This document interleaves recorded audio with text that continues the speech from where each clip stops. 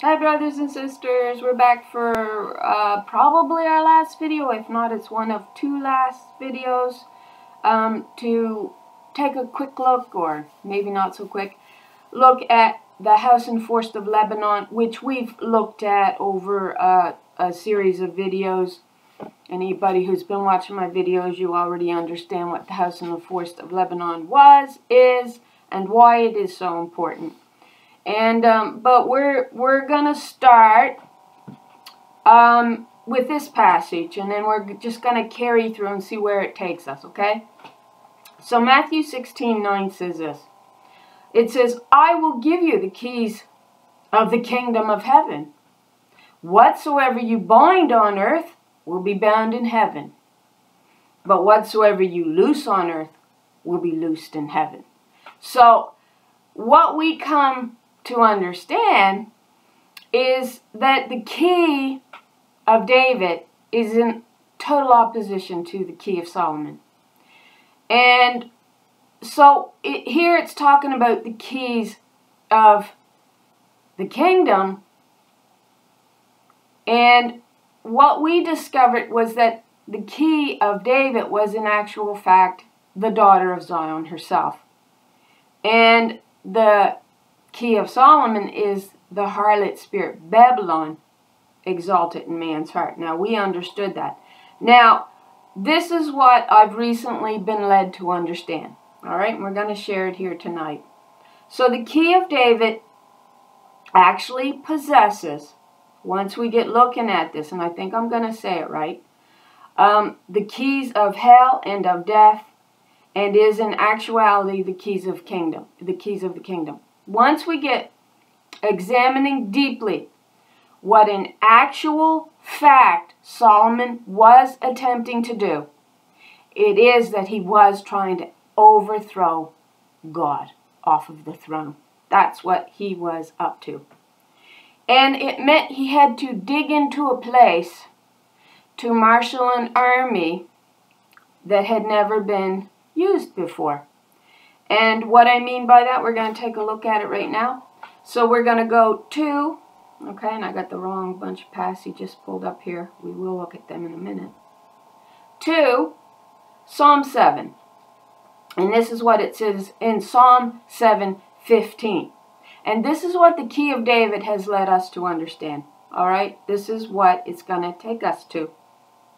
Verse 15. He made a pit and digged it, and is fallen into the ditch which he made. So, what ditch? What ditch did he dig? All right. So, we'll keep reading here just to finish this passage. His mischief shall return upon his own head, and his violent dealing shall come down upon his own, it says, how do you say that, pate? I will praise the Lord according to his righteousness, and will sing praise to the name of the Lord Most High. Okay, so it's going to come back on himself is what it's going to do. And so we're going to look at that as we go. But this actually takes us to this passage here. He dug a ditch, right? He made a pit. What's the pit? All right, okay, I'm looking for just a second here. Okay, these are small. Okay, so we're looking at Isaiah 22 is where we found one of the key passages to understanding who actually dug the pit. It was one of 5 in identifying the key of David. So we're going to take a look at verse 11. It says, Isaiah 22 verse 11, he made also a ditch between the 2 walls for the water. All right, we have water here. Of the old pool, but ye have not looked unto the maker thereof, neither had respect unto, not him, her that fashioned it long ago. So here we have another ditch. He made also a ditch. Now, we understood who this was by understanding the key of David. We understood it was King Solomon. That's what we understood. Now, we're going to keep going. And we're going to figure out just what that pit is with water in it that he was digging.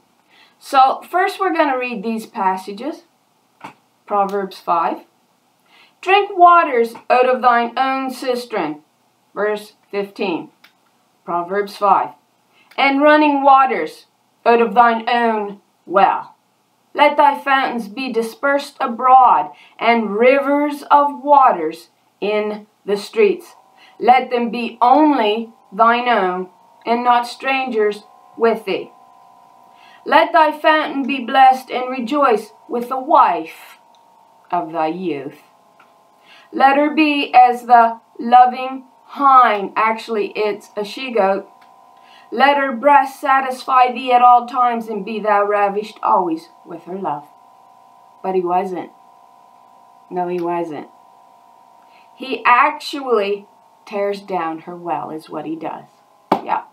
And we're going to go to, let's see if we can find it here. Jeremiah 8 is one of the passages we're going to find where they actually tore down the well. So this is what it says in Jeremiah 8:22. It says, Is there no balm in Gilead? Is there no physician there? Why then is not the health of the daughter of my people recovered? That's what it says. So what's the balm in Gilead?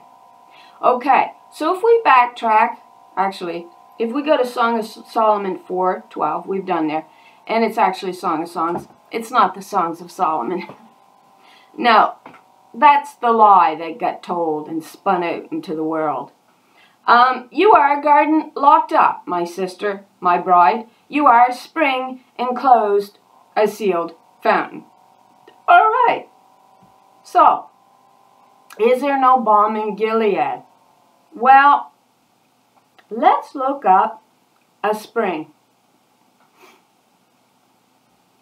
It means a heap, a wave, a billow. Oh, look, a rock garden, a rock pile, ruins, stone heaps. Why is that important to note? A pile of stones.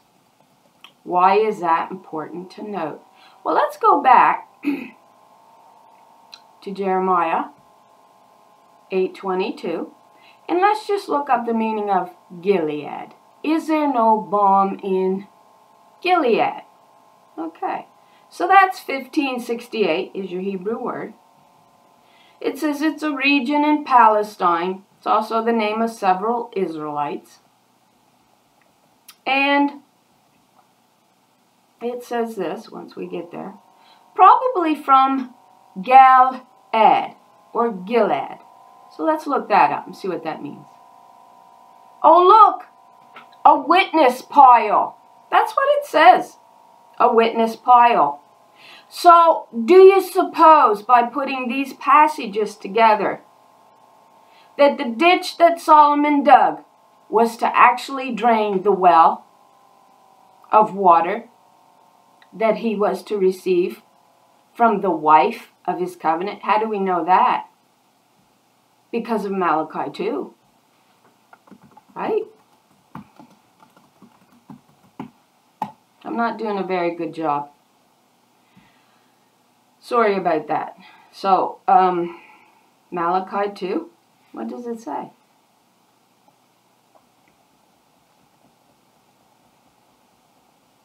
It says, Judah hath dealt treacherously, and an abomination is committed in Israel and in Jerusalem, for Judah has profaned the holiness of the Lord, which she loved, and has married the daughter of a strange god.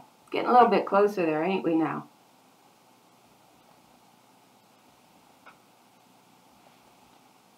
And now we're going to verse 14, Malachi 2. Yet ye say, Wherefore? Because the Lord has been witness between thee and the wife of thy youth, against whom you have dealt unfaithfully with. Yet is she thy companion and the wife of this covenant. But you tore her well of water down, where in Proverbs 5, it's told you you are to receive your water from your own well, from your own cistern. And then if you go to Psalms, not Psalms, Song of Song, 4:12. What does it say? You are a garden locked up, my sister, my bride. You are a spring enclosed, a sealed fountain. Look at that. Look at that. So where was the first Adam to receive his water from? His wife. His own well. But what did he do? Well, if we look at what Solomon did, he took to him 700 wives in covenant, is actually what he was doing. He was actually making covenants with the nations that surrounded him and with the king's daughters of those nations. All right? And he brought them in to the land of Israel, or Judah in this case. To which then we see him daubing up the breaches in David's wall, his father. And what that meant was that he was actually preventing the rightful daughters of Zion, their birthright, to flow into Judah with their water, with their word. And he was receiving it at the mouth of another. Actually, he wanted to be in covenant with these harlot daughters that would build him up. So he actually changes the foundation is what he does.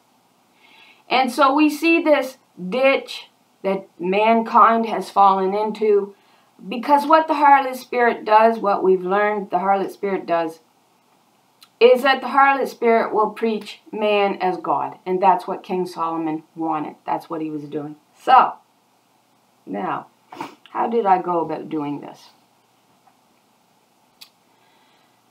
So, okay, I got to find the right passages here.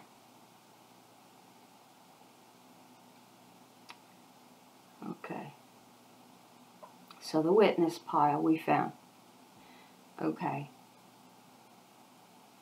So where we want it to go is, let me see here.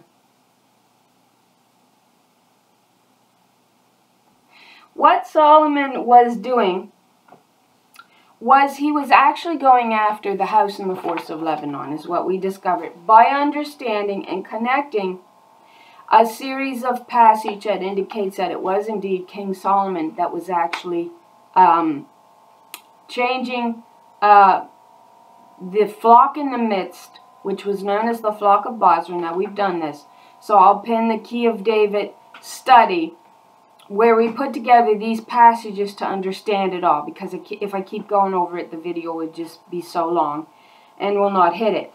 But one of the key passages that we understood what was going on was Isaiah 22. All right? And it says this, so it says, ye have seen also the breaches of the city of David, that they are many, and ye gather together the waters of the lower pool. So we understand from the allegory of Galatians 4 that there was two women, allegorical to two covenants. God says, you divided my pleasant land, which is akin to the daughters of Zion, and you divided my waters, so that you could eventually admixture. That's your idea of the admixture of doctrine, sitting on Proverbs 9's table, wisdom. Proverbs 9 verse 1, wisdom has been forced to mingle her wine, she says. So this becomes an admixture. But eventually, Zion becomes a dry desert land. All right? And if you link the word Zion and look her words up, it means a dry desert land. Because what was going on here was Solomon was drying her waters up. But we get this understanding also. Now, if I can find it here.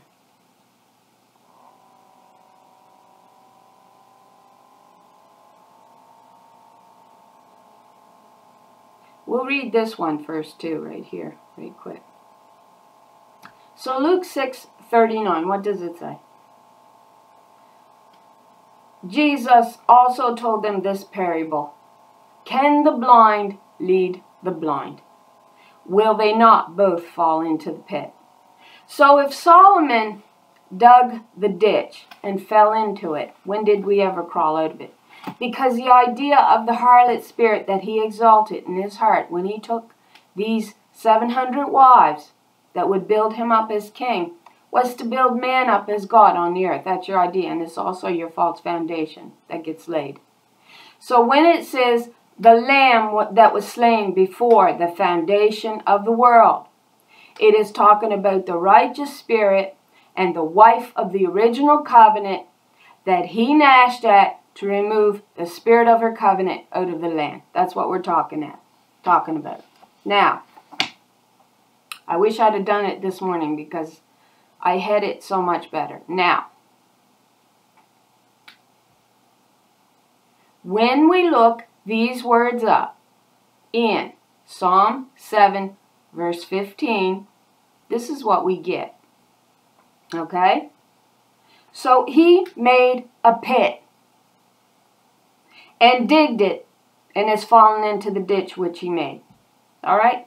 Now we just linked that to Isaiah 22:11. He made also a ditch between the two walls for the water of the old pools. Now we understood, like I said, who did that. That was King Solomon. And his purpose was to go after the house in the forest of Lebanon. And he discovered, because he was so wise, he actually discovered the covering of Judah. He discovered what was protecting them. He actually discovered this. And we speculated that it was Gehazi, who was a turncoat. And he was. He wanted money. And when we look at Nahum come to be cured of leprosy, he wanted to give Elisha gifts of clothing and of money, and Elisha refused. He said, no, we don't operate that way. We speak for the Lord, and so we don't take, you were sick, and we're not going to make money off of your sickness, is what Elisha said at that point. But after Nahum leaves, not Nahum, what was his name? Now I can't remember. And anyway, Gehazi follows him out and says, you know what, we decided we do want the raiment that you've promised and the money, because we've had some more men come in and we need to clothe them. And so he receives all these gifts that are gave to him. So it shows you that he wanted money. He was after money. He was after goods and riches. And as a servant of the Lord, he should not have been after these things. And as a result of that greed brought on for him leprosy. He ends up with leprosy. Gehazi did. But Gehazi name means valley of vision. And Isaiah 22 is called the burden of the valley of vision. That's why we link Gehazi here. And I believe he was the turncoat that was in the camp of Elisha, because he was like his understudy, Gehazi would have been. And when Gehazi begins to be very frightened because there's an attacking army coming in, Elisha says, oh Lord, open his eyes and showing the great multitude that is with us is so much greater than the host that's with the enemy. And at that time, Gehazi begins to understand what the covering of Judah is. And he hands that covering off to Solomon, though there is some idea that Solomon already knew it. He just wanted it verified because of what we read in Ezekiel 28. All right? And how wise that king was. Now, once we realize who is in view here, is in fact King Solomon doing this in Isaiah 22, and I'll post the study underneath of how we linked the key of David and understood what was going on, and that it was all about King Solomon, all right, changing the portion in the midst. His name also links to the number 666. He brought that physical statue, image of a statue, king, man, God, as your Lord and ruler, down to an actual worship of man as God on earth is what he did. And we did that in a video, right? Because it says here in What's the passage? It is. Okay, well, we'll read Revelation 13:18. This is the present article argues that 666 in Revelation 13:18 is best related to the notice of Solomon receiving 666 talents of gold. That's in 1 Kings 10:14 or 2 Chronicles 9:13. It says, which is in turn an important notice of this king's wayward and unjust practices, his inordinate wealth, exploitation of his own people, and eschewing of God's law. And he did. We've proved that it was him that did this, that built himself up as a great king. 1 Kings 10:14. The weight of the gold that Solomon receives was 666 talents. Now that's the number of the man in Revelation 13:18. This calls for wisdom. Let the person who has insight calculate the number of the beast system that he built up. And who's riding it? The harlot is riding it because he builds a harlot up in his heart. And the harlot's purpose is to be the foundation that will exalt a man as God, which is what Solomon was after. So let the person who has insight calculate the number of the beast, for it is the number of a man. The number is 666. Well, the number of the man takes us back to that golden statue that Nebuchadnezzar built up. He was building Babylon's belief system up that man was God. And Solomon was taking these women in covenant and was building himself up, basically a very powerful army. That's what he was doing. And so eventually you see him coming against the house in the forest of Lebanon. Now, if we go to Song of Songs, and my thoughts are all over the place, but we're going to keep looking at this. We go to Song of Songs here. We're told that the living waters that will save you flows from Lebanon and from your wife. They're going to wash the blood off of you. The blood makes you guilty. That's the blood covenant. This is the covenant that will cleanse you. And it's akin to the laws of wisdom, mother from above, that gives life to you, who they cast off and did not want in covenant. Solomon took harlots that would build him up and his laws up, right? That's your false foundation, all right? So, verse 15. A fountain of garden, a well of living waters, and streams from Lebanon. Where was Lebanon? It was in the north kingdom. So we have Judah and we have Israel. We have the 2 tribes, 3, some says, of Judah. And then we have the 10 northern tribes of Israel, which also goes by the name of Ephraim. So here we see him. He discovered the covering of Judah. And he did look in that day to the armor of the house of the forest. That's a house in the forest of Lebanon. He discovered the covering of Judah. What protected them? What gave them eternal life?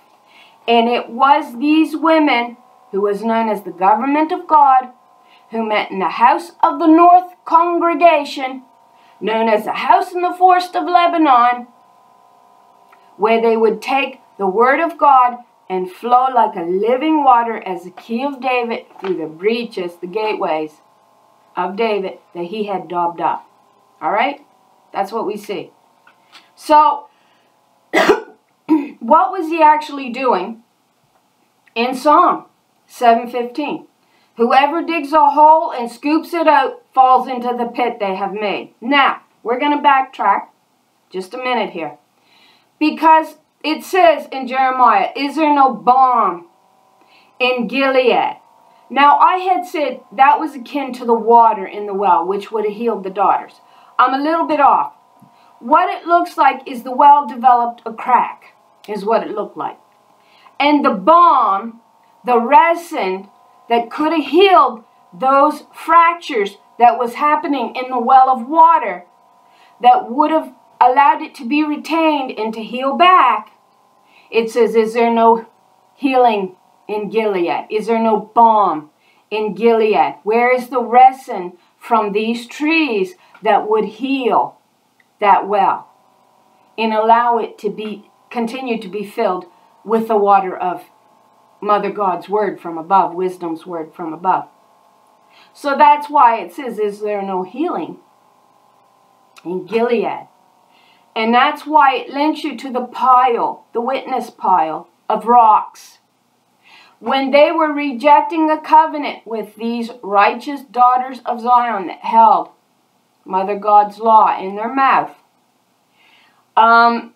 they were willing to die for it, and they did. They were burned to ashes, is the idea. And the idea is that the daughter of Zion herself was a lamb, which is virgin-like, that's your word there, slain before the foundation of the world. Before it.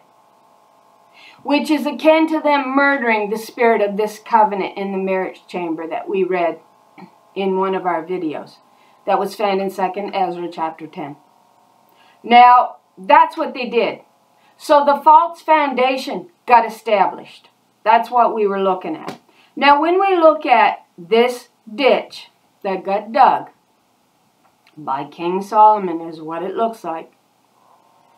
These are the words we're actually looking into. And it's interesting because it tells us where he was digging. So, pit. The pit here is a pit, a cistern, a well. So he dug it out. He drains it. All right? He dismembers the pile of rocks that are used to build this well up, which is akin to the daughters. That's right. And then what does he do? If we keep going and looking at these words. He dug it out to dig, to search. What was he searching for? What was he searching for? Do we have any idea what he was searching for? I think I do. To delve, to explore, to dig, to carefully search out, or look carefully about before it says going to rest. To dig, to paw. There we got paw, like a fox, don't we? A fox likes to dig, is what we're told. And that word fox is very important because the beloved, actually it says they're speaking to her. I believe it's mother and son is speaking to the daughter of Zion, saying, catch for us the foxes that would spoil the vineyard that's in bloom. That's right. So here we have paw. They're pawing. He's pawing. He's digging at something. He's looking for something. What's he looking for? What's he looking for? Okay? He's fallen into it. This pit that he's dug out, he's fallen into it, it says. Okay, into the ditch. What's the ditch? It says a pit. Let's keep going. A dungeon. Destruction. To undergo decay. What else does it say? It's a pit for catching a lioness in, perhaps. Yeah. Let's see. Corruption. It's a pit of corruption. Destruction. Ditch. Grave. A sepulcher. A pit. A trap. Destruction. What's that? Sheol. What was he looking for in Sheol? What was he looking for? What does she have to say in Revelation? We're going to go to Revelation. What does it say? This is what it says. I am he? No. She. the rejected spirit, and I was dead, and behold, I am alive. So this is the spirit reborn, Ariel, out of the dust of the earth that you see in Isaiah 29, verse 4. And God is hearing a familiar spirit, as of one who is speaking the spirit of her covenant once again. This takes you to Deuteronomy 32, when she says in verse 18, you forgot the rock that birthed you and writhed in pain to bring you forth. You forgot all about me. And she says, now I raise my hand to heaven. That's a symbol of an oath. And I swear by myself that I live forever. You can't take me out. I'm the Holy One, I'm the Eternal One, and I am cut from my mother Israel, who is from above. That's right. So she says, not he says. They want to make everything a man. This is not a man. I guarantee you this is not a man. This is a woman. I am she that liveth and was dead. And behold, I am alive forevermore. Guess what keys he was after? King Solomon was digging for? And have the keys of hell and of death. That's what he was digging for. Hell and death. And you know what he did? He fell into the pit. That's what he did. He drained her well. He dug a ditch. He dismembered them. That's right. Caused them to be considered a witness pile. They were witnessing to the truth in their death. And he dismantled them. That's the word I'm looking for. And he dismantled the well of water. That's right. And he dried Zion's waters up. She became a dry desert land, where she actually ends up being cast out to bear the sins, double Israel upon her head for what had went on in Israel. That's right. Which Solomon is seen being a part of all of it. So he tears the house and the forest of Lebanon down. Actually, he takes control of it. Now, this is where, if I can get this going straight, we'll go to Isaiah. Not that Isaiah. Okay, so let me see here.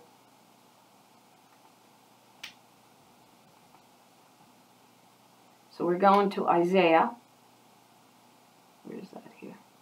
Okay. Isaiah 14. We're going to read it. That's what we're going to do.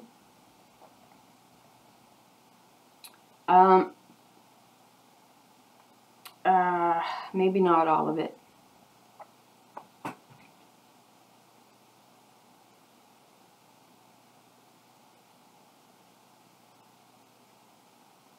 Okay, we'll start maybe in verse 3 of Isaiah 14. And it shall come to pass in the day that the Lord shall give thee rest from thy sorrow and from thy fear and from the hard bondage wherein thou hast been made to serve, that thou shalt take up this proverb against the king of Babylon.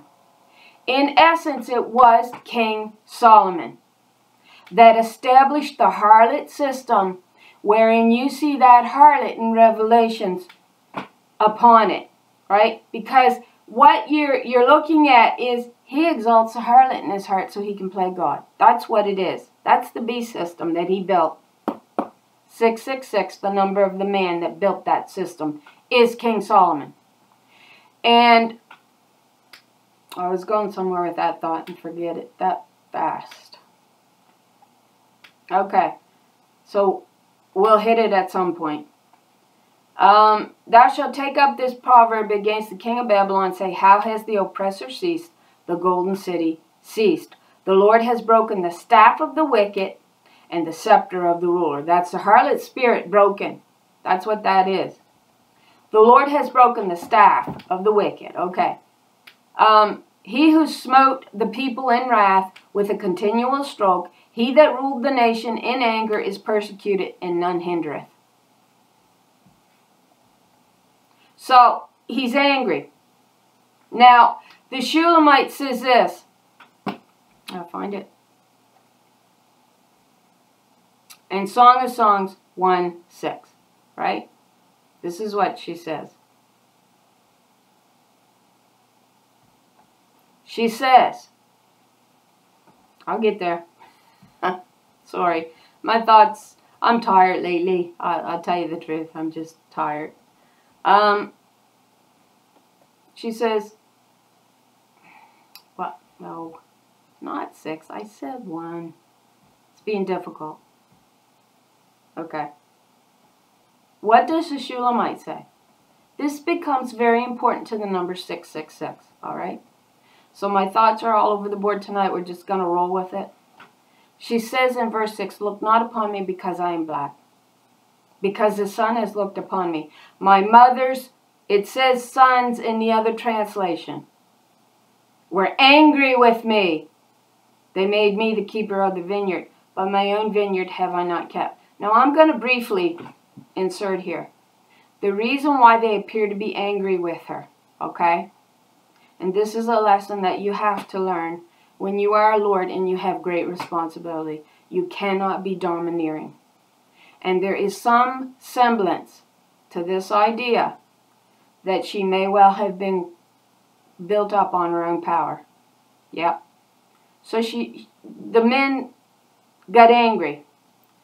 So because there is this Lord Mara in Daniel, and the word is Mara for Lord there, who is a revealer of secrets. She is the one that was revealing the secrets to Daniel in the book of Daniel in one of the passages there. And the word there for Lord has the idea of being a domineering master. So she may have come to an area of her life where she was very much domineering. Now, that's just speculation, because it also tends to lead you to the one that caused the rider to fall back. So, what are we actually looking at in the context? I'm not 100% sure. So, I'm going to continue to look at it because it's a bit of a mystery. But it may be linked to why the sons were angry with her. Alright? And yet, she says, my own children I must restore. I must restore back that which I took not away. So she didn't actually take the children away. But she may have been a domineering master. Is the idea with that number Lord, with Daniel as a revealer of secrets. So I'm still looking at it in the way that the word links to Mara is interesting. But the Shulamite then says, look not upon me because I am black, because the sun hath looked upon me. My mother's sons were angry with me. They made me the keeper of the vineyard, but my own vineyard have I not kept. Now, having said that, she says, they gnashed upon me with their teeth, and they sent false witnesses against me. So it may be, in fact, the false witnessing against her that may, in fact, have made the sons angry with her. We're not 100% sure on that. But that's one speculative, angle of it. But my own vineyard have I not kept. So what she's saying is I've been forced to keep his vineyard. So that means the children of this world I have taught the spirit of his covenant to, which is the harlot. So in essence, she's playing the harlot. Now, why is black important here?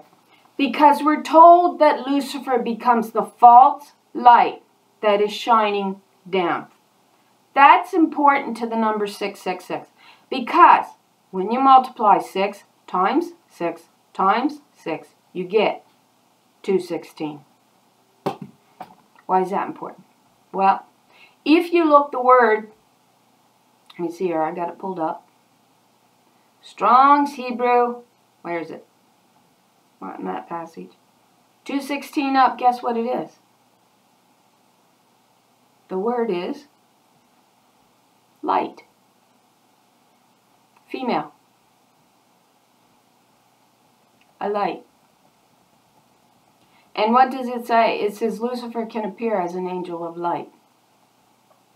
The Shulamite says, look not upon me because I am black. My mother's sons were angry with me. They made me the keeper of the vineyard. Now if we go to Revelations 14:4, We know that the first fruits that's being identified holding not defiled by women, that's the harlot Babylon. They're not defiled by her false lies, by her teachings. So, why is it important that we identify that?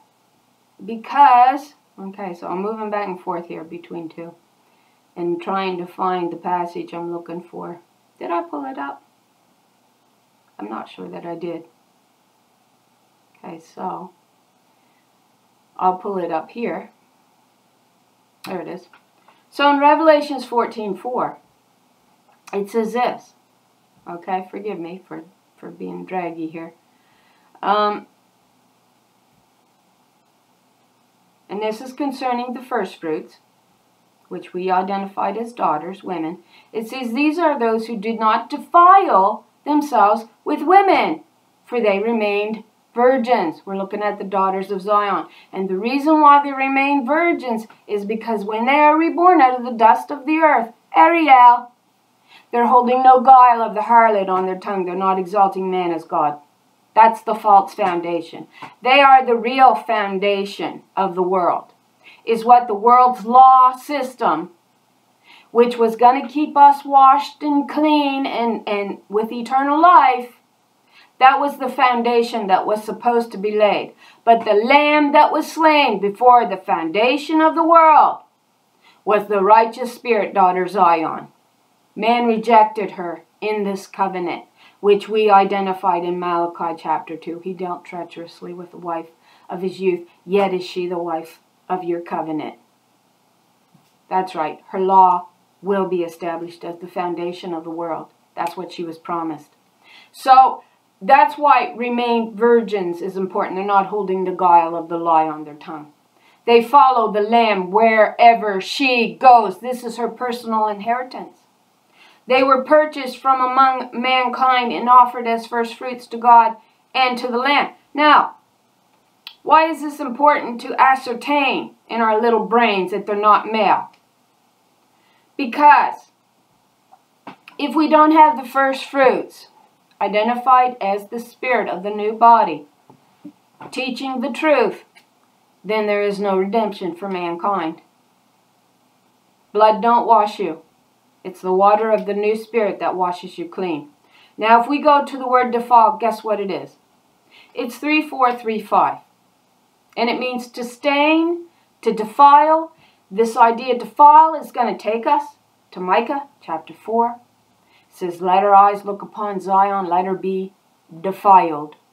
The Shulamite says, look not upon me, because the sun, the false light, has looked upon me and made me black. Here, these are women not defiled by the harlot Babylon's teaching. And this word here means I soil, stain, pollute, defile. Properly to soil, make mucky, dirty, defile, besmirch. Smut. We know what that word means. Dirty minds. Dirty minds. Bring her down, defile. Make her a harlot. Yeah, that's what that means. But what does this word take us to? 3189 is derived from this word. Guess what it means? Black. You still think they're men? The Shulamite says, look not upon me because I am black. My mother's sons were angry with me. They made me the keeper of the vineyard. But my own I have not kept. So, Solomon exalts himself in the house of the forest of Lebanon. If we go to Isaiah, okay, wrong Isaiah, I'll get there. Okay, it's in the other passages. If we go to Isaiah, oh, I did it again. Sorry.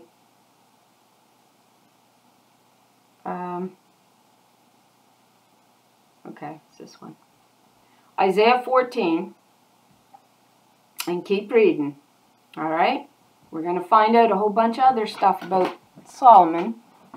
It says he smote the people, right? This is where we finished. All right? The whole earth is at rest and is quiet. They break forth into singing. Yea, the fir trees rejoice at thee in the cedars of Lebanon. Okay? We're in Lebanon now. The house in the forest of Lebanon. Solomon discovered the covering of Judah. What protected him from death? He drained the well, the living water, which was supposed to come from the wife of the original covenant, is what we're told. I got a fly on my screen, sorry. And this is what we find here in Isaiah 14, to the one that eventually is seen exalting himself. Yea, the fir trees rejoice at thee in the cedars of Lebanon, saying, since thou art laid down, no feller is come against us. So, why is this particular passage important? Well, we identified the house in the forest of Lebanon, what we believed was the house in the forest of Lebanon that was actually being come against by men as if they were wielding axes in a forest. That's interesting, isn't it? Because it sounds an awful lot like the house in the forest of Lebanon. And so if we go to Psalm 74, this is where we find them coming against, actually, I believe, a description of them destroying the house in the forest of Lebanon that the daughters exalted Mother God, and there they insert their own religious lie, is what they begin to do. So, a maskil of Asaph. So Asaph is your gatherer. It's another word for your spirit, or I believe your Koheleth, which you find in Ecclesiastes chapter 12, I think. Do I got the right chapter? I said 9 in one of my videos. I believe it's 12. And the Koheleth is your female assembler, who assembles the Proverbs and still teaches knowledge to the children. That's what it says. So your Asaph is the gatherer, which is also likened to the horn of Ephraim. The horns of Ephraim will gather the people from the four corners of the world. That's the spirit reborn upon the earth. But she also has a right to fulfill the covenant wherein her covenant got unstrung. All right? Her side of the covenant got unstrung. Now, I speculated, or I stated that it was the righteous covenant restrung. I'm going to change that. I'm going to revise that a little bit because I'm looking at it a little differently because it didn't quite fit what we were reading. But we'll read this. O God, why hast thou cast us off forever? Why does thine anger smoke against the sheep of your pasture? Remember thy congregation. Now we see a congregation of women who publishes the word in Psalm 68.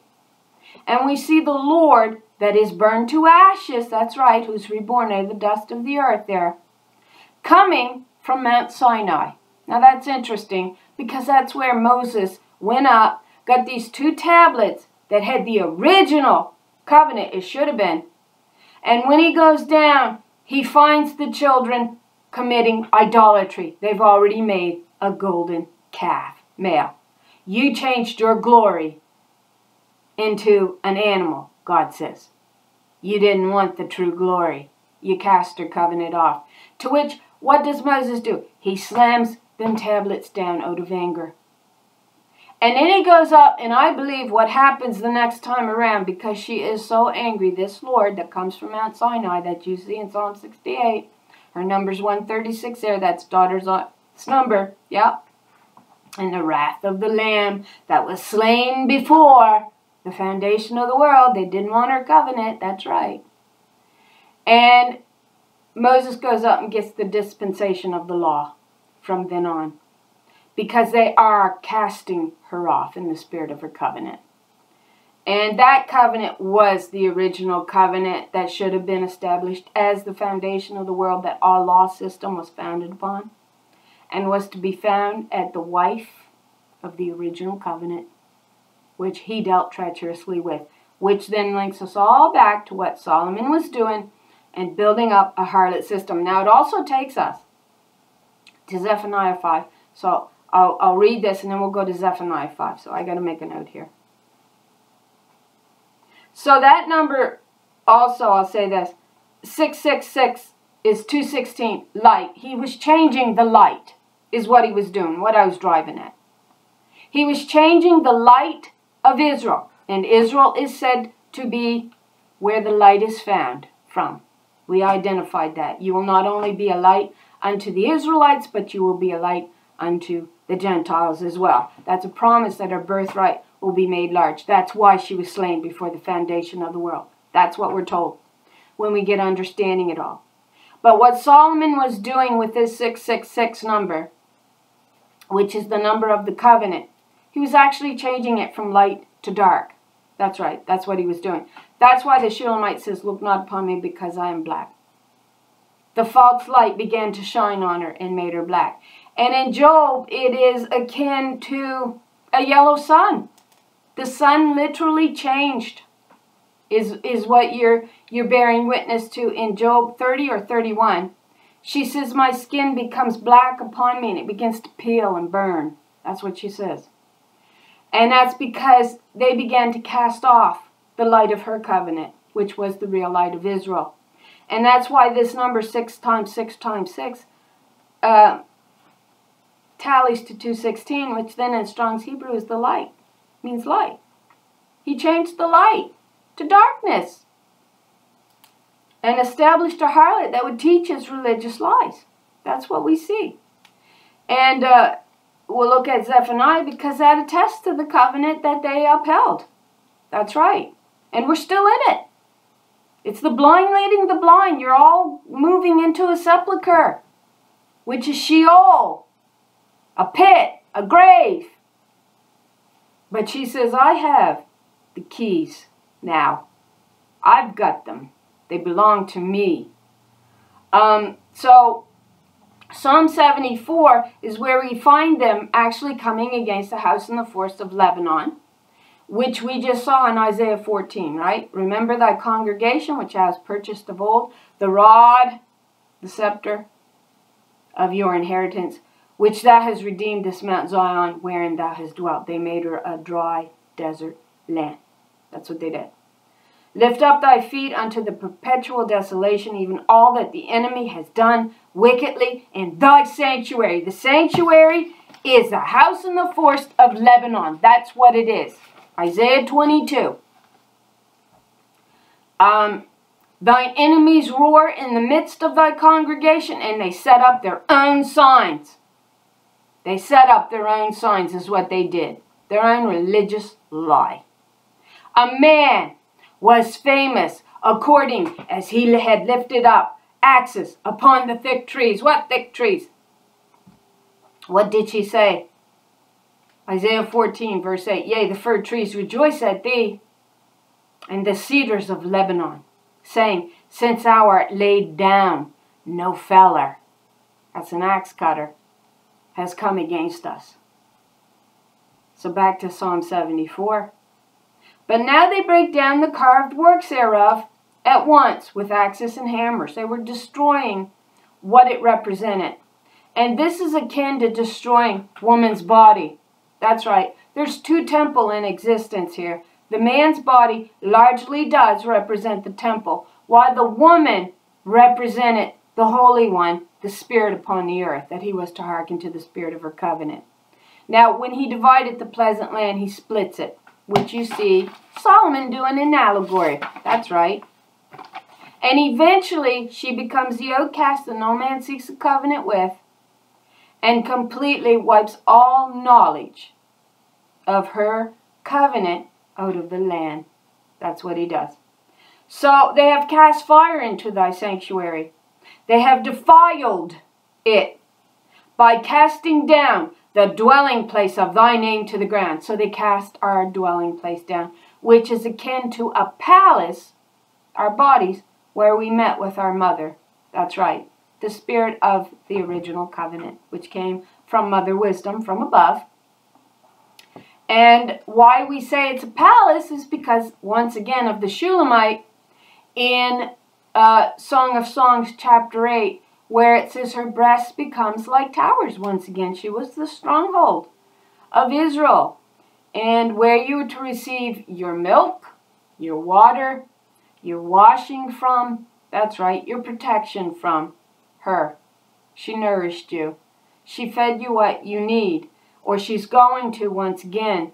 In Song of Songs, chapter 8, and it says, if you be a wall, we will build a palace upon you. And then we find that wall in Jeremiah chapter, I can't remember the chapter, it tells you clearly, it's daughter Zion, right? Who's the palace. So they tore her body down. That's right, they weakened her. It's a physical weakening that is seen going on here. Now they want to all say, oh, this is you know, truth and you know, the physicality of the body. And yet, if you don't take in the ritualistic play-in and then the complete debasement of the woman under man and under his laws, and what it led to in the defiling of the woman, and how it literally is stated as weakening our bodies to make it more subject to him, then you don't get how the physicality could change if you don't understand the ritual behind what Solomon was really doing. And it was to defile her, to look upon her nakedness. And you get that understanding when he puts the false drink to her lip. In Habakkuk chapter 2, verses 15 and 16, you put strong drink to her lip, a lie. So you could look upon her nakedness, make her your harlot. Yet shameful spewing will come upon your foreskin. But we do see a weakening of her body addressed in Job, it's 30 or 31. She says, my body now clings to me like mud. My body has become mud. This is not my garment. This is not my real garment. You took it from me. You stole it from me. That's what you did to me when you made me black to teach your lying theology and you could play God. So they have cast fire into the sanctuary and they have defiled you by casting down the dwelling place of thy name to the ground. They said in their hearts, let us destroy them together. They have burned up all the synagogues of God in the land. God, Israel is called God wrestles. From this point on, we find the righteous spirit wrestling the enmity of the first woman we see there. I will cause enmity, right? And this is why Israel becomes called God wrestles. Israel was known as God upon this earth, the presence of God upon this earth. Here she is now found wrestling against the harlot spirit that man exalts in his heart. That's what we find Israel wrestling against, her adversary, the harlot that man exalts. They have burned up all the synagogues of God in the land. We see not our sign. There is no more any prophetess, neither is there among us any that knoweth how long this will last. So we see two angels speaking. They're on opposite banks, and there's a great water between them. And one angel asks the other, how long will this be? Right? And so we get this, none of us knows how long this will last. But then we see an answer in Daniel, chapter 12 is where we see the two angels speaking to one another. So God, how long will the enemy mock? And they do. They mock the divine feminine every day. Will the foe insult your name forever? And she says, I turned and hid my face from them to see what their latter end would be. Why withdrawest thou thy hand, even thy right hand? That's the daughter Zion identified. Had thou an arm like unto God, then I will confess unto thee. Know thee not thine own right hand can save thee? And if you go to Isaiah 51, Isaiah 52, and Psalm 89, it will identify the right hand for you as daughter Zion. That's right, women. Women, not men. When it says daughter Zion, it's not talking about men. For God is my queen, not king, queen of old, working salvation in the midst of the earth through her daughters. That's right. Mother works salvation through her daughters. Thou didst divide the sea by thy strength. This is the presence identified. If you go to Isaiah 63, you'll find her there dividing the waters. Red Sea is allegorical, of course, to your admixture of doctrine. And when she parts the sea, it's akin to a birthing canal. Only she can do it. Thou breakest the heads of the dragon in the waters. Thou breakest the heads of Leviathan in pieces and gave him to be meat to the people. Okay, so that's akin to the beast system. Thou did cleave the fountain and the flood. Thou driest up mighty rivers. The day is thine, the night also is thine. Thou hast prepared the light and the sun. Thou hast set all the borders of the earth. Thou hast made summer and winter. Okay, so here we see what we believe is the house in the forest of Lebanon actually being torn down by these men who had axes that was also cutting down the trees of the forest of Lebanon. That's right. So have respect unto the covenant, for the dark places of the earth are full of the habitations of violence and cruelty. And that's what they began to perpetuate against their sisters, violence in the land.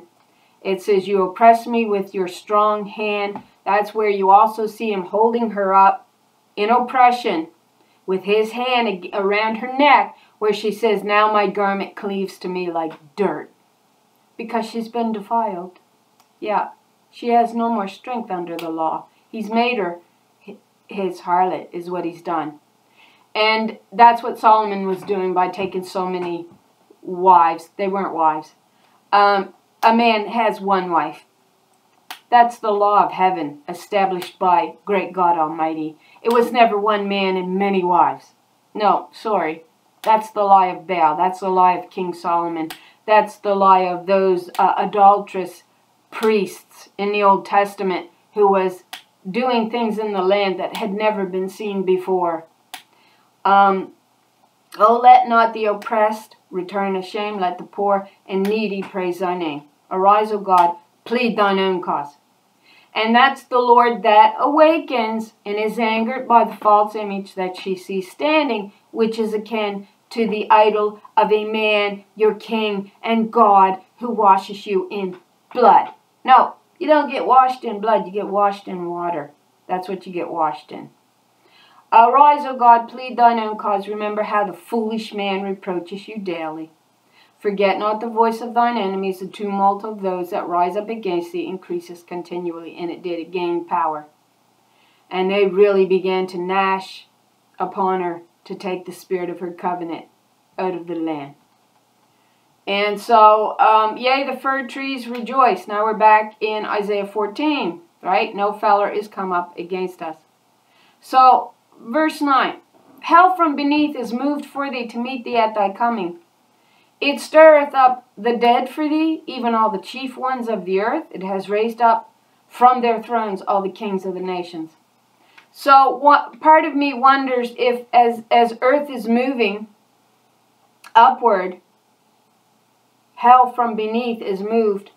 When Satan is cast down from the heavens, if that's not allegorical to that in some way. Hell from beneath. Now that's just me speaking. It's not necessarily true. All they that speak and say unto thee, art thou also become weak as we? Art thou become like unto us?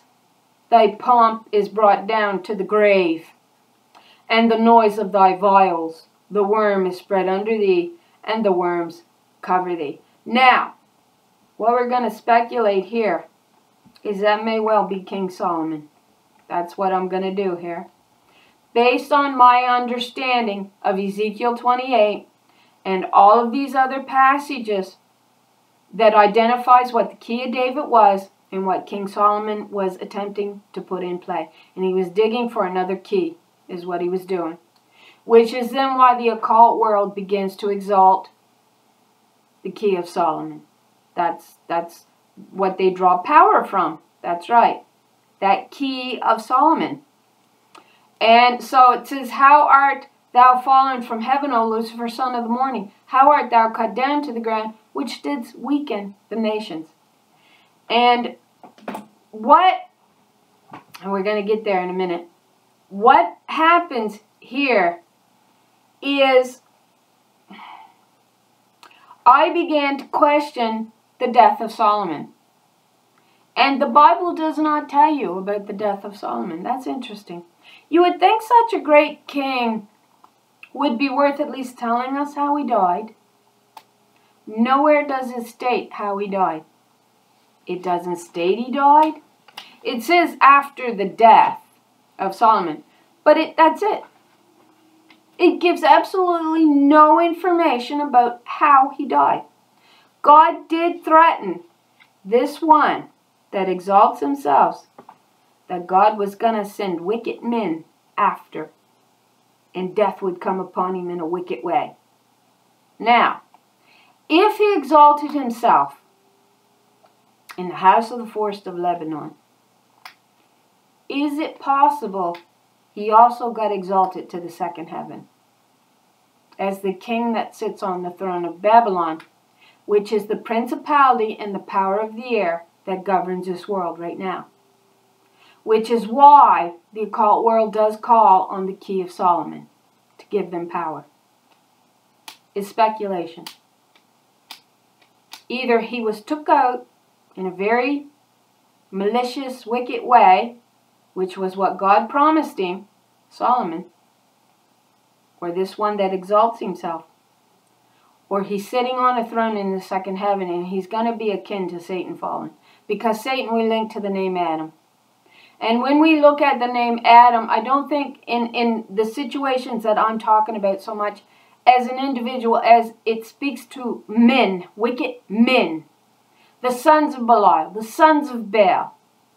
These were wicked Adams who did not want the wife of his original covenant. The spirit of his original covenant was found at the wife of his youth, and he did not want her.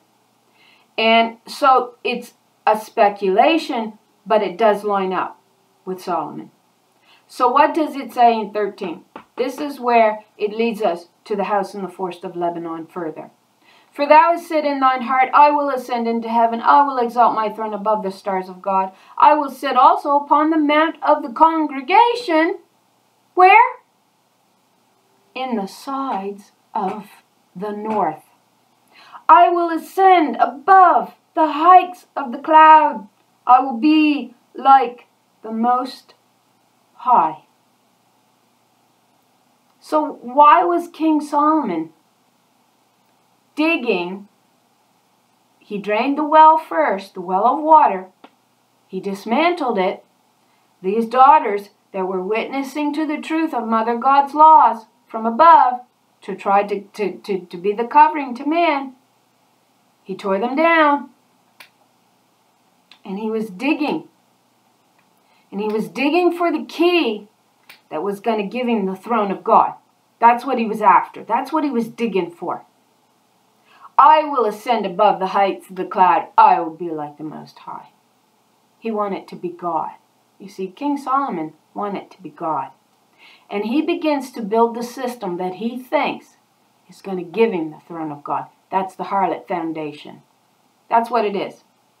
Yea, thou shalt be brought down to hell, to the sides of the pit that you dug. That's right, you dug it. But what does the Lord say in Revelation? I actually managed to cut the S off on that one that time. What does the Lord say in Revelation?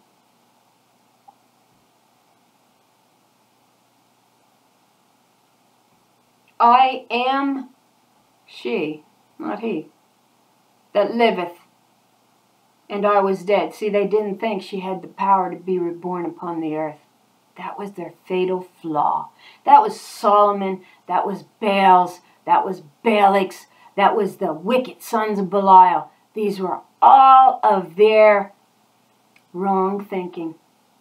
They did not believe, I don't think, that she could be reborn upon this earth in the spirit of her covenant. They didn't believe that, I don't think. She says, I am she that liveth, and I was dead, that Lord that was burned to an ash heap in Psalm 68, surrounded by the congregation of women that published the word in the north.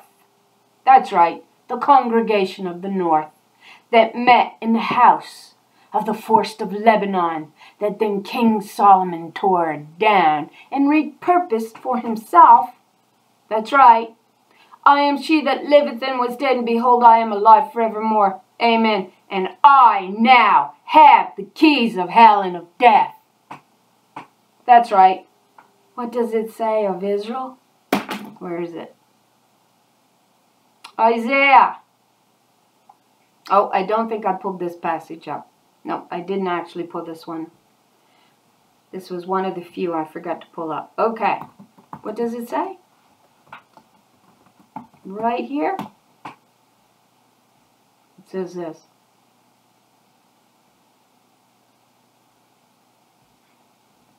Speak ye comfortably to Jerusalem, and cry unto her, that her warfare is accomplished, that her iniquity is pardoned, for she has received of the Lord's hand double for all her sins. That's the Azazel goat with double upon her head. The she-goat that you then find in the Abraham covenant in Genesis 15:9 as one of the animals promised full restoration back to her covenant, which then you see akin to the lilies of the covenant, or the lily of the covenant. That's right, that's what they're known as. And it says, Israel will flourish as the lily. That's right. She's going to flourish as the lily. And that's why a lily became very important to me. Well, many reasons. I had a dream of lilies in 2004 in a dry desert land that were being watered. And it was my job to water them. And there was a little bit more to the dream than that. But anyway, she has received double for all her sin. What was placed upon the Azazel goat? Double for all of her sin. They got his. It was not a male, it was a female. And because she bears the double, she ends up with the keys. And that's why I questioned when the covenant that was unstrung by God so that he could oppress her, isn't the other half of that same covenant restrung? Because she says, if he does not turn from his wicked ways, I'm going to restring this covenant and I'm going to cut him away. So she uses the blood covenant in essence to cut him away. And you find her, did I say everything I wanted? Yeah, we'll finish right here again. The voice of her that crieth in the wilderness, prepare ye the way of the Lord, make straight in the desert a highway for our God. We find her doing that in Isaiah 42, in verse 8. I will destroy and I will devour at once. Now will I cry like a travailing woman. I must restore back that which I took not away. I bore the sins as the glory that was cast down in Lamentations 2. When he took control of my host and exalted a harlot and became the king of Babylon. That's right. That's what we're looking at. And it was Solomon that was doing it and perpetuating it against his own women that he was supposed to be in covenant with, which he then daubs the gates over so they can no longer pass through the gates of David. And we find them running over the wall. That's right. And the archers, Baal, your husband, shooting words, fiery words at them to take the spirit of their covenant out of the land. Yet, her covenant, her bow, remains strong by the power of great God Almighty. So, that's right. She, not he. And it links us to the wrath of the one that sits to the right hand of the high priest after the order of Melchizedek, whose number is 113. And that's Psalm 110. And she will strike through wrath. Strike through kings in the day of her wrath. Sorry, I got that wrong. So, alright. Now I just totally lost where I was going. Okay. So, her wrath, right? is found in Isaiah 63. Again, they want to put a male here. No. Now, if we go to, and I did want to hit on Zephaniah 3 again too. I ain't got there again yet. So we're going to go right there. So if we go to Zephaniah 3:1, I found this interesting. It says, "Woe to her that is filthy and polluted, to the oppressing city." So it's identifying what the men of Israel, and we've looked at this, so I'm not going to go over it all again, had the serpents in the wilderness, was those women that Balaam told Balak to go get the women from the surrounding Adamic nations and send them into the men of Israel and seduce them. And they begin, over time, we see this, making covenant with these harlot daughters that they were instructed by God not to marry. Solomon was instructed the same thing. He still did it. So, woe to her that is filthy and polluted, to the oppressing city. So what becomes exalted in modern day Israel is actually the harlot spirit, which they call the laws of God, the Torah. Well, the Torah is what was used to put the false foundation that would exalt man as God. The 10 Commandments, Christ is seen as the second Adam he's supposed to be, walking her laws. That's what he did, and that's why he was crucified. That's why. But she ends up with 2 covenants, holding 2 covenants, and the right to both of them is what it kind of looks like. Now, I'm going with that thought because of what we're going to read in Isaiah 63. First, we're going to finish reading this. She obeyed not the voice, she received not correction, she trusted not in the Lord, and she drew not near to her God. All right. These were the women that were turning away, and we see the Shulamite says, "Return, return, O Shulamite." What might we see when the Shulamite returns? As it were, the company of 2 armies. Now, they were hearkening to the spirit of this covenant that man had established. So they become defiled. They won't receive the correction of the Holy One of Israel, who we see standing in Zephaniah, I believe it's chapter 10, Zechariah chapter 10, which I didn't pull up. We've looked at this, and this is important to establish as a female, which we did. Zephaniah 10:7. What is it? What does it say? No, Zechariah, sorry.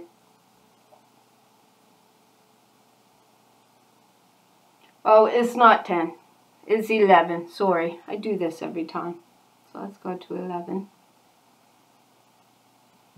It's hard to keep all of these in your mind. So 11:7, I think, is the one I'm looking for. It is Zechariah. Yeah, I'm sure it's Zechariah. Okay, sorry. It's not giving me the proper parallel here. Come on. Okay, so now we'll go to chapter 11. Sorry, I'm so slow, and I'm gonna wrap this up, and I'll try to think of everything that I didn't say that needs to be said. So Zechariah 11, verse 7, it says this, and it tells us that she did indeed break her covenant with them, which means her spirit of the covenant comes off the daughters. "And I will feed the flock of slaughter, even you, O poor of the flock. And I took unto me 2 staves, the one I called Beauty, and the other I called Band, and I fed the flock. 3 shepherds also I cut off in 1 month, and my soul loathed them, and their souls also abhorred me. Then said I will not feed you. You that dieth, let it die. That is to be cut off, let it be cut off, and let the rest eat every one the flesh of another." So, she takes her staff, Beauty, and she cuts it asunder. It's a symbol of her covenant being broke. And it's called Beauty because it was a law of peace. It was a rule of peace. And it says, "You refused the gently flowing waters of Shiloah. The scepter between Judah's feet will not depart until she to whom it belonged before the foundations of the world, when the Lamb was slain, belongs to her. That scepter belongs to her. It is the spirit of her covenant that was to rule the kingdom. That's why it's a beautiful covenant, because it is a covenant of peace and no violence and of love and equality. All right, man wasn't over woman, which is what this lying theology of Baal, your husband, established by men like King Solomon, began to teach upon this earth. And it was founded upon a false foundation. So, she says, I take my staff, even beauty, and I cut it asunder, that I might break my covenant which I had made with all the people. And it was broken in that day, and so the poor of the flock waited upon me, and they knew that it was the word of the Lord. So they knew precisely what she was doing. And then she breaks her inheritance, Hebron, the other staff. It meant she was breaking her covenant with her personal inheritance, these daughters who taught the word of mother from above. To which we then just saw in Zephaniah 3, she obeyed not the voice, she received not correction, she trusted not in the Lord, and she drew not near to her God. Because the spirit of the covenant had come off these daughters, these women, and then they began to turn to their husbands, believing that they were Lord and Master over all, and that God's a he. That's the harlot spirit. And when we go in, and we look up the words here, woe to the city of oppressors, okay, polluted, 1351, means to defile, all right? So the men took charge of the word of the law. They drained her waters. Zion becomes a dry desert land. And what does it say? I have polluted and I have stained all of my raiment. Who is that stained all of their raiment? It appears to be man, because he began to write blood into her law, and then he took control of it, is what he did. So I have polluted and stained all my raiment, because he defiled her. That's what he did. And then you come down lower and it says defiled himself. And he did. By defiling the spirit of the original covenant, he actually defiled himself, is what he did. So through the idea of freeing to soil, or figuratively desecrate, defile, pollute, and stain. Now, we go to, if I can find it. Okay, so this is in the other line. We will go to Isaiah 63.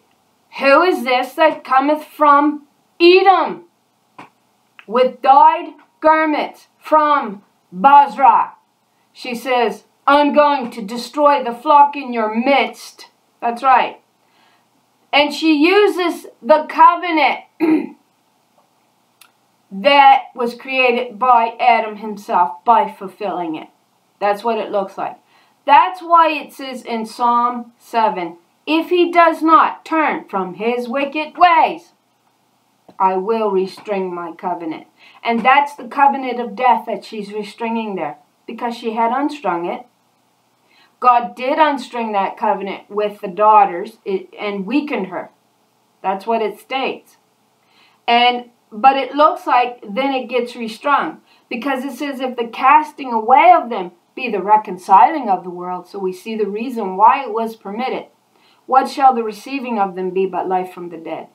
That's the 144,000 principles. It says wisdom is the principle.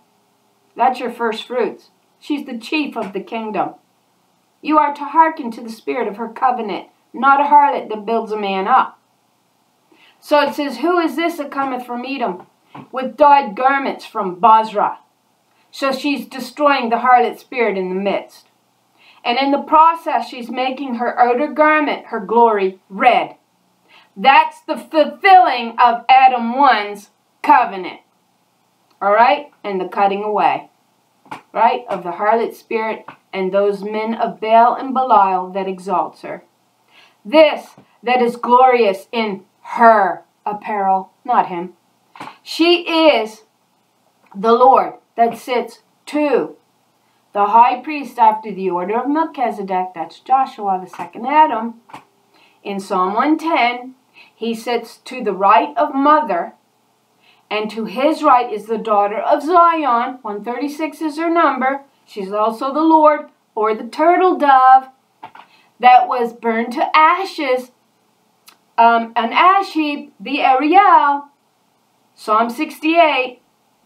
And I just lost Isaiah 68. I gotta try and pull it up again. And she is the one striking through kings in the day of her wrath. 63. Isaiah 63. If not, I'll go to my Bible. If it won't let me pull it up. So that's why it's her wrath here playing out. Because it is her wrath, it states. She is the one that will strike through kings in the day of her wrath. The wrath of the Lamb that was slain before the foundation of the world. And it was the spirit of her covenant that man rejected. So, this that is glorious in her apparel, traveling in the greatness of her strength. That's with her 144,000 is what it looks like. I that speak in righteousness am mighty to save. Actually, maybe not, because she states she's alone, too. Wherefore art thou red in thine apparel? So, they shed blood. They shed great blood against these daughters. And she died in the process, as we see her being burned to ashes, as that heap of ashes in Psalm 68, which is also identified as Ariel, who speaks out of the dust of the earth. That's the lioness of God, who will strike through kings in the day of her wrath. You find them as lionesses lying with the dew, the doctrine of truth in their mouth, in the book of Micah, chapter, it's 4 or 5. So, wherefore art thou red in thine apparel, and thy garments like her that treadeth in the wine fat? It's told us, Micah 4, verse 13, she will thresh the nations. It's her. Verse 3, I have trodden the winepress alone, and of the people there was none with me. For I will tread them in mine anger, and I will trample them in my fury. This is the wrath of her that sits through to the high priest after the order of Melchizedek. In Psalm 10, his number's 113 there. There's 3 lords sitting, and it looks like the structure of that actually changes around in the heavens. So here, when the wrath begins to fall, the structure is mother, and then son and daughter as the right hand. When we come to the heavenlies, and she takes her throne, it changes. Mother is sitting in the middle. Then it looks like the high priest after the order of Melchizedek sits to the left, and daughter Zion is identified as the right hand of God. That's what it looks like. And the deed belongs to her, the Lamb that was slain before the foundation of the world, and the wrath that she has acquired by bearing the sin upon her head twofold. She actually acquires the right, and she also acquires the key to hell and the grave, the pit. That's what she says in Revelations 1:18. I am the one that was dead and am alive. It's Ariel. In Isaiah 29, that was burned to ashes. And so she says, for I will tread them in mine anger, and I will trample them in my fury, and their blood shall be sprinkled upon my garments, and I will stain all my raiment. She stains it red. She is the commander of the host that man cast down. In the book of Daniel, that you find a harlot being exalted in man's heart, basically so he can claim the throne for himself, is what he's doing. We link it to Solomon. For the day of vengeance is in my heart, and the year of my redeemed is come. So that's the day of the Lord. You find it in Revelation 1:18. She says it. I am she that liveth and was dead, and behold, I am alive forevermore. Amen. And have the keys of hell, death, and the grave. And in Revelations 5:9, and they sang a new song saying, you are worthy to take the scroll. That's the deed of earth. You find her also as the angel taking back what belonged to her. In Revelation 10, that mighty angel, that's her with her deed. That's right, it belongs to her. You are worthy to take the scroll and to open it. This belongs to you, my Lord, because you were slain. You were the lamb that were slain before the foundation of the world that man rejected a covenant with. And with your blood you purchased for God persons from every tribe and language and people and nations. So by her death, we are told in Revelations 11 that if the casting away of them be the reconciling of the world. So we see why she was slain, so that all nations would be hers, would be claimed by her. And they are not claimed so much by the blood as part of it. There's twofold covenant going on here. That's why she's allowed to put it in play and to cut away all those who shed blood and violence and built themselves up with thick clay under the law so they could be rich men. That was Solomon. He was really in love with himself and his power. And you purchased to God persons from every tribe, language, and people and nation. And she did. Revelation 13:8. All inhabitants of the earth will worship the beast, and whose names have not been written in the Lamb's book of life. The Lamb who was slain from the creation of the world. So that was the spirit of the original covenant, identified as a virgin-like animal is what they give there, of a lamb. But it's virgin-like quality. It's identifying the daughter of Zion, whom the first Adam did not want to receive the law at her mouth in the spirit of her covenant. So we see him gnashing at her to take the spirit of her covenant out of the land, to bring her under him.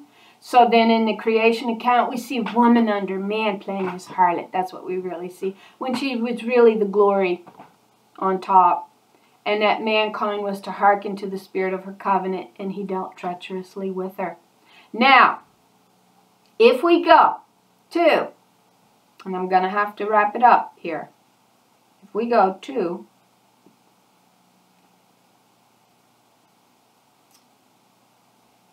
okay, so it's here somewhere. Ezekiel 28. This is what we're going to discover. If we understand who the wisest man in God's word is stated as being, and we all know the answer to this one, don't we? Wasn't it King Solomon? It was, wasn't it? It was King Solomon. All right. What does it say in Ezekiel 28? The word of the Lord came again unto me, saying, Son of man, say unto the prince of Tyrus.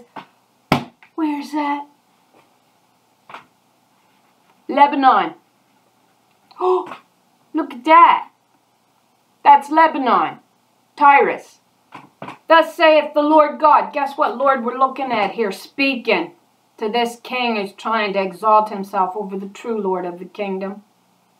Lord 136 is her number here. That's daughter Zion's number, who's promised to strike through kings in the day of her wrath. And the king that she's really after, who has the number of a man, 666, who changed her light from light to darkness to defile womankind under man, the king she's really after is King Solomon. That's who she's after. Son of man, say unto the prince of Tyrus, Thus saith the Lord God, because thine heart is filled up, lifted up, and thou hast said, I am God. I sit in the seat of God. In the midst of the sea, that's allegorical to the beast system that he made, Leviathan, that's right, who comes against the behemoth. I am God. I sit in the seat of God. Oh, yeah, he did. He played God. In the midst of the seas, yet thou art a man. You're not God. See, he can't make himself live again. He can't. Once he's dead, he's dead. She says, I swear by myself that I live forever. And she says that in Deuteronomy 32.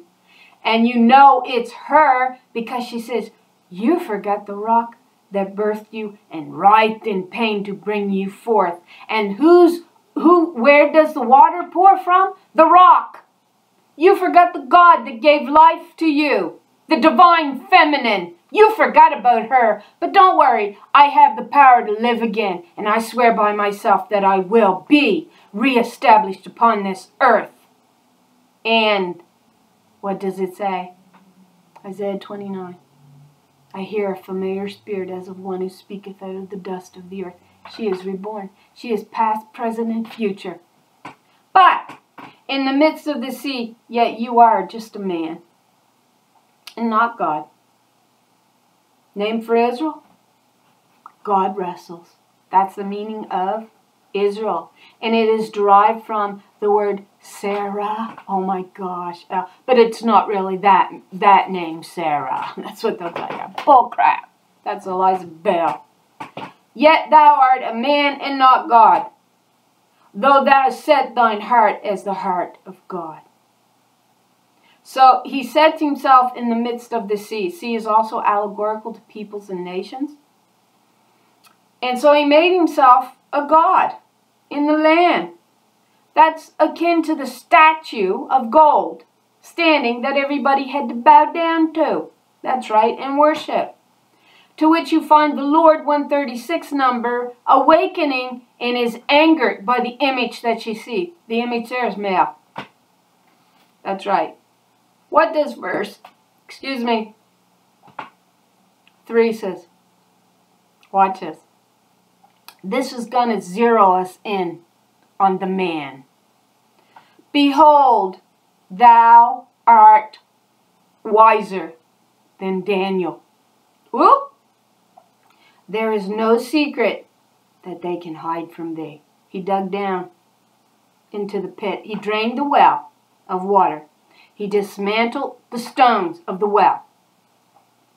Right? And he continued to dig down. He was trying to raise an army of the dead, is almost what it looks like. Whether that's, I'm just throwing off thoughts here right now. But that's what he was doing, to try to exalt himself as king and God. He was trying to take God's throne away from her. And so he dismantles the well. Zion becomes a dry desert land, right? And yet we see the Azazel goat bearing double upon her head. It's a she-goat, bearing double for what Israel did. And then we see her battle is over, right? And then we see her in Isaiah 63, her wrath being perpetuated as the daughter of Zion that you see in Micah 4:13, threshing the nations. That's right.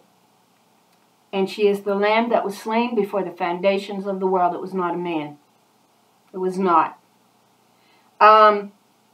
Behold, thou art wiser than Daniel. Who was wiser than Daniel? Who was the wisest man in the Bible? King Solomon. And we're told he went after the covering of Judah, which was the daughters of Zion. We're told that he daubed up the gates in David, his father's wall. We're told he took 700 harlot wives from the surrounding nations. He brought King Pharaoh's daughter up in 1 Kings 9:24, to which he built a palace for her to stay in. So we're looking at the house in the forest of Lebanon, which takes us to Isaiah 22. So who was wiser than Daniel? King Solomon. There is no secret that they can hide from thee. With thy wisdom, and with thine understanding thou hast gotten thee riches, and hast gotten gold and silver into thy treasures. And that is what King Solomon was after. He wanted to build himself up as a great king and God upon this earth. Now I'm going to probably end there because my video is getting long.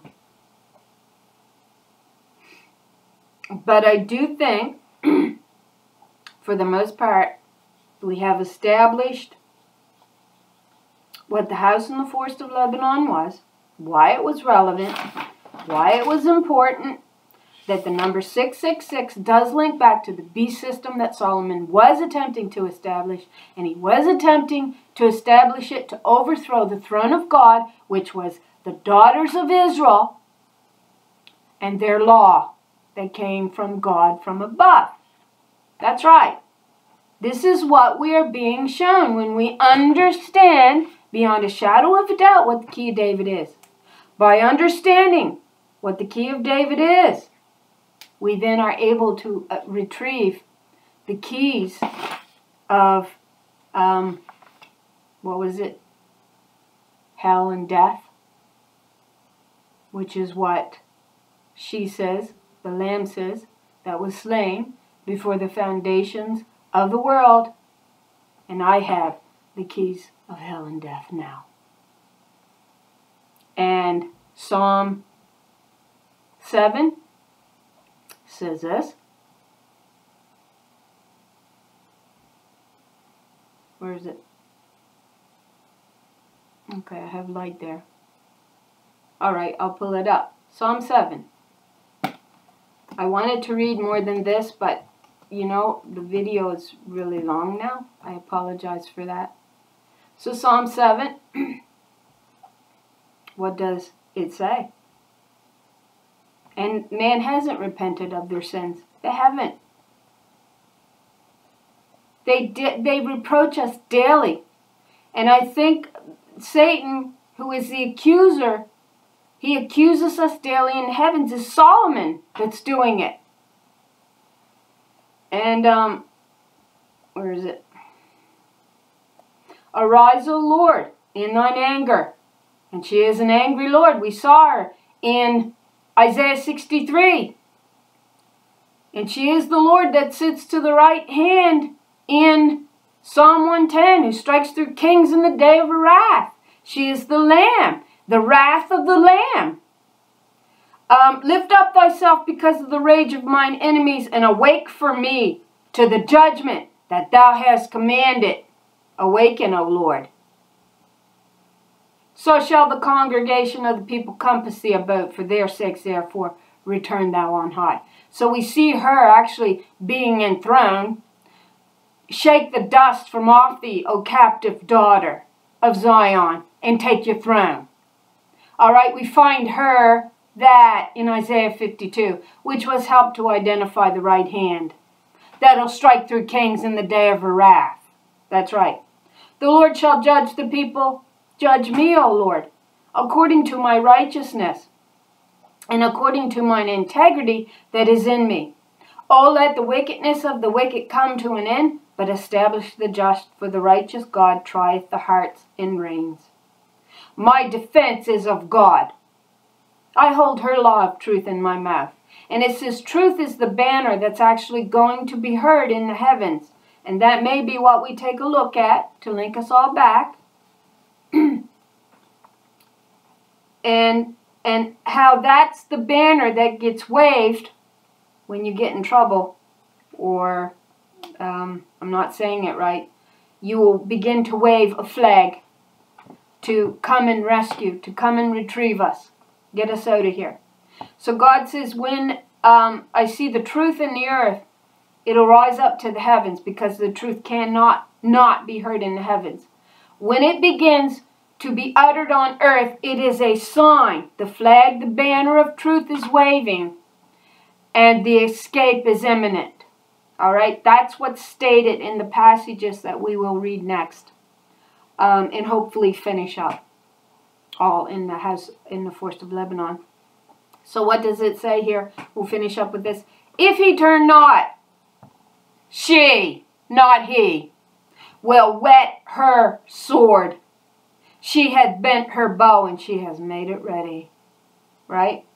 She hath also prepared for him the instruments of death. She holds the keys now.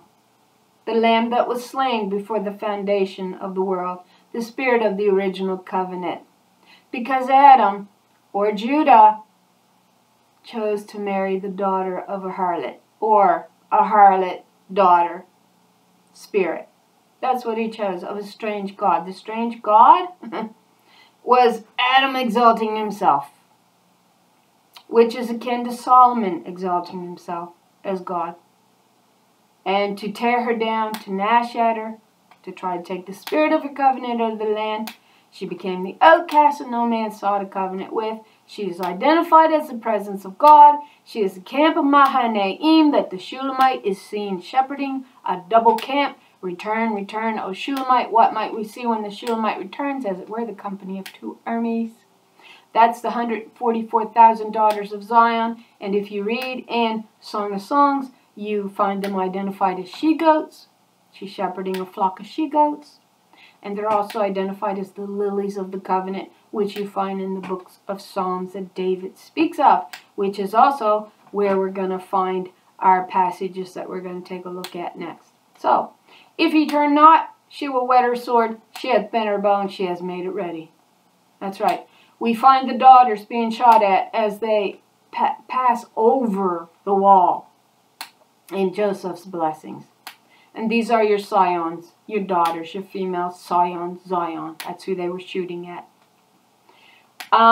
She had also prepared for him, the instruments of death.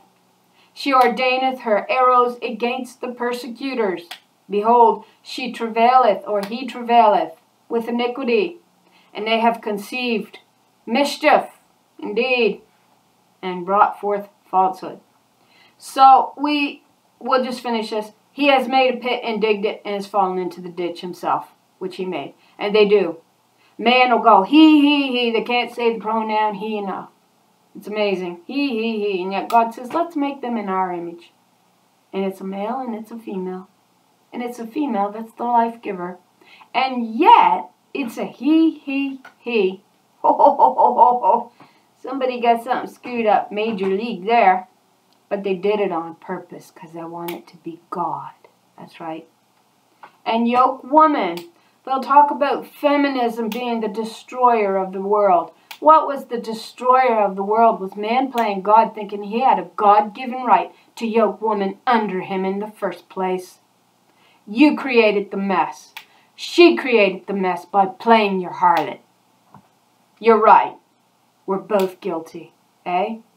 Until she picks her head up and is holding no guile of that ridiculous covenant on her tongue. So his mischief shall return upon his own head, and his violent dealing shall come down upon his own head. I will praise the Lord according to her righteousness, and I will sing praise to the name of the Lord Most High. So, he dug the pit. That's what he did. And I'm going to leave it there. It's getting late. I'll look over what I didn't share. Try to keep track of it. And we'll take a look at the glory that sits between the cherubim that we're going to find in the next passages that we're going to take a look at to do with the covenant of the lilies. Alright, and it's identified who it is. And so if I failed here to share anything, I will take a note down. And yeah, there is actually another thing. This will be the final. And I figured because I had so much information, and we have 2 or 3 things that we're going to look at to finish up. And so that'll be my video. And so I thank you all for watching my videos. Sorry I've been a while on this one. I actually did try to record, and there was no sound. It was an hour and a half, and I was really exhausted that night. And for some reason, it didn't kick in. My sound didn't kick in and pick up. It was the headphones, triggered, of course, by a wireless device here. And anyway, so I'm sorry it took a while to get it up. I thank all for watching my videos. I pray the Lord blesses you with an abundance of truth. And I hope you all have a really nice evening. That's what it is here. And thanks again for watching.